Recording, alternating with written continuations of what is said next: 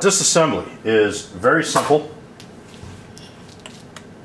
There's a pin on this side, there's a little catch, and you want to press on that catch and this pulls out. These are not captured takedown pins, which I do wish they were. I'm not a fan on non-captured pins like that. In a field, that's just, it's going to get lost. Not a fan of that. And just pull it out. From there, there's this back piece is removed by pressing on that button and pushing down. And keep your hand here so no internals go flying out. They shouldn't, but just to be safe. Now, when the SBR kit comes out, that's how easy it's going to be to swap it out. And this here just pulls out. It's the spring.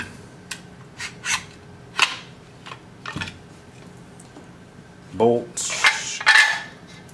And here's the bolt itself. To disassemble the gas system, there's a little bolt to a little pin to press the pin down and rotate this so that, oops, press the pin one more time, rotate it so that that flat area is lined up with the flat area here, and then pull it out, and there's the piston. There's a pin right here. You would have to get a punch and take it out. I wouldn't do it, and then you'd have to replace it. Now to reassemble it, stick this in here.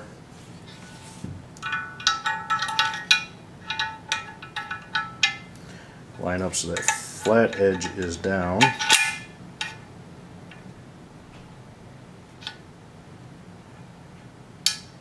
Now, it's to take the barrel out, all you need to do is take down nuts on both sides, or bolts, excuse me, take down bolts on both sides, and I think you'd have to take this off, and it would come out, which leaves open the possibility of different calibers, different barrels for different calibers.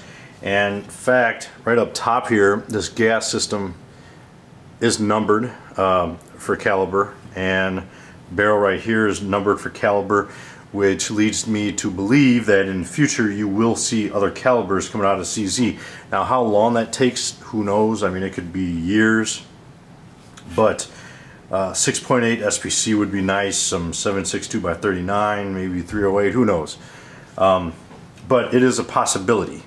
This is definitely a modular barrel. You could put a longer barrel in there if you're looking for more of a marksman type rifle. I've had it for over a month.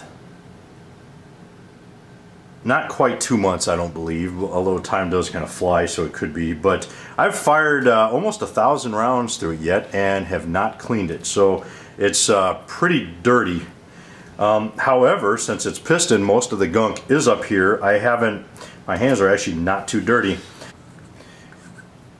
I actually, off camera here, realized how dirty this was, and actually had a little bit of difficulty getting the gas system out, so I had to shut off the video and do a little bit of cleaning, and now it's good to go. Now the bolt always kind of messes me up here, but it's going to go in opposite of what you think it would. It always goes in like upside down because the chamber is here, not here. Normally, a lot of rifles you'd think the chamber would be on this end, but it's not. The gas system is above the chamber. So, and then the bolt needs to be forward to get past that mount right there. So, put that in there. Slide that in there. Once you get the recoil spring in here, you want to put the bolt handle in, and I'm going to put it on the left side once again. It only goes in one way.